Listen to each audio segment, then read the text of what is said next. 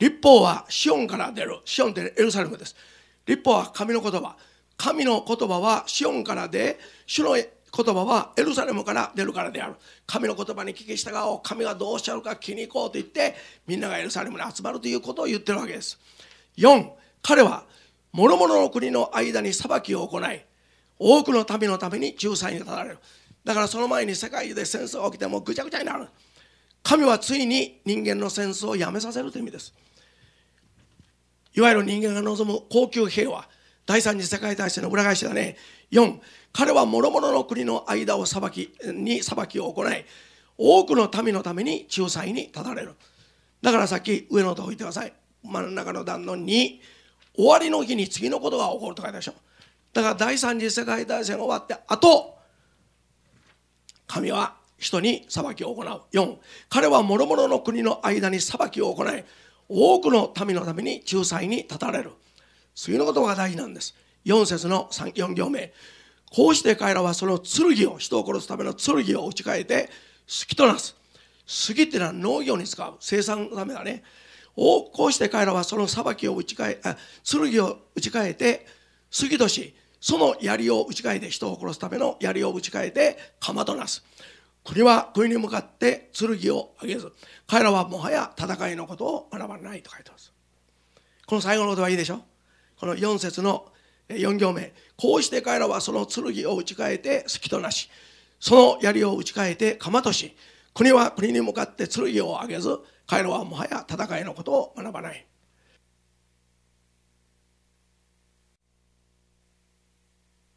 この4節の4行目。こうして彼らはその剣を打ち替えて杉となし、その槍を打ち替えて鎌とし、国は国に向かって剣を上げず、彼らはもはや戦いのことを学ばない。今僕2回読んだこの最後の言葉は、皆さんおそらく聞いてると思うんですけど、あなた知ってる？そうは国連の礎石はこれなんです。国連の礎石であるニューヨーク、あの国連のビルの礎石はこれが書いてある。そうだよ。だからこれが理想なんですね。そう。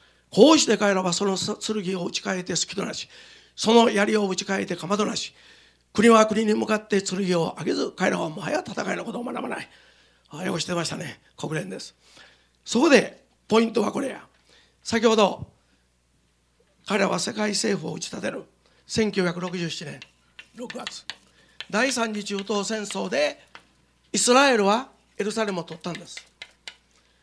だけど今のイスラエルは偽のユダヤ人で偽の国家やと言ったでしょ。エルサレムにそれ以後イスラエルあるいはユダヤは何も作ってません。そのままです。皆さんにお配りしたパンフレット、今回のパンフレットで城壁の向こうに金のドームがあった。あれはオマール、昔のままですね。占領が終わってからもイスラエルは何もしてませんね。イルミナティが許さないから。イルミナティは何を作りたいですか？2012年分かりませんよ。例えばペケ月ペケ日に何をするのか。世界政府ですよ、エルサレムに。これ聖書のこと言ってるんじゃないですよ。聖書を利用して彼らは自分たちで世界政府を作る。世界平和は神じゃなくて私たちが作ると言ってるんです。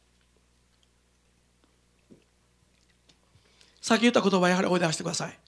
我らが世界を支配するためには三度の戦争が必要である。世界支配なんです。人間の力です。必ず失敗します。恐るべき結果になるね。彼らはだけどそう思っとる。そこで1967年6月にイスラエルがエルサレムを占領しても何も作らせません。間もなくエルサレムに世界政府を作る。先ほど国連の標語だと言った UN、 国連の標語だとおっしゃってくださって、その通りです。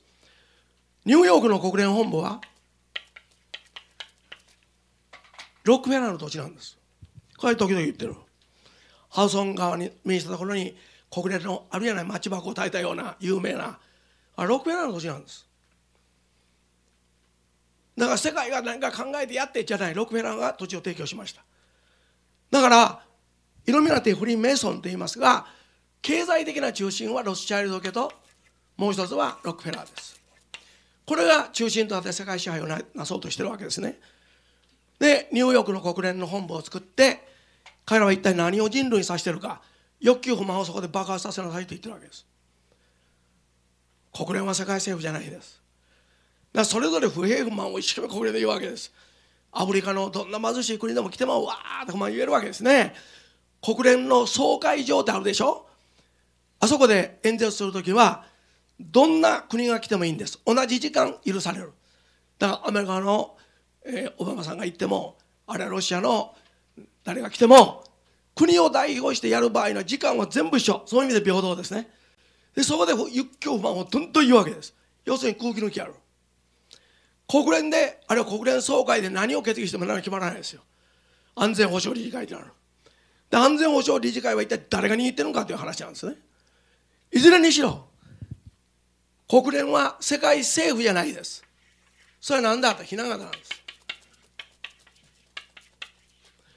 だから各国がそれぞれの国が独立して何を話しても結局ダメだろうと。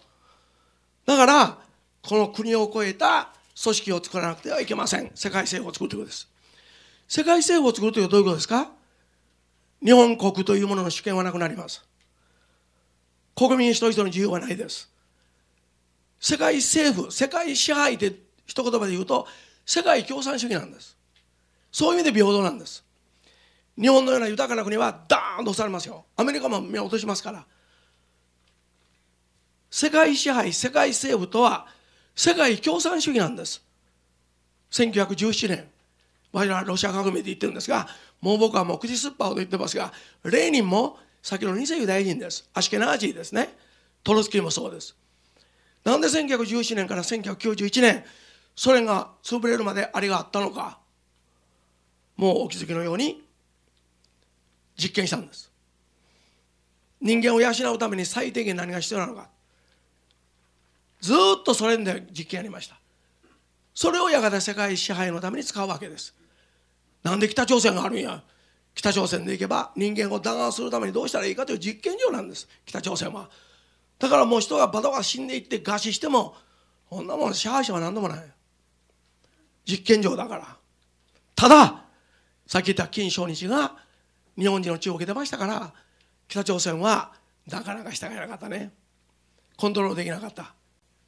だから殺されたんでしょう。いよいよ時が来たって感じでね。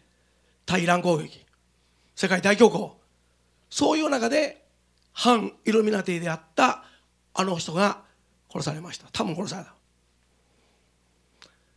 話は元に戻すと、国連はひな形だから、国々が争ってワイワイやっても結局ダメでしょ。国連で実験やったじゃないですかと。だから国会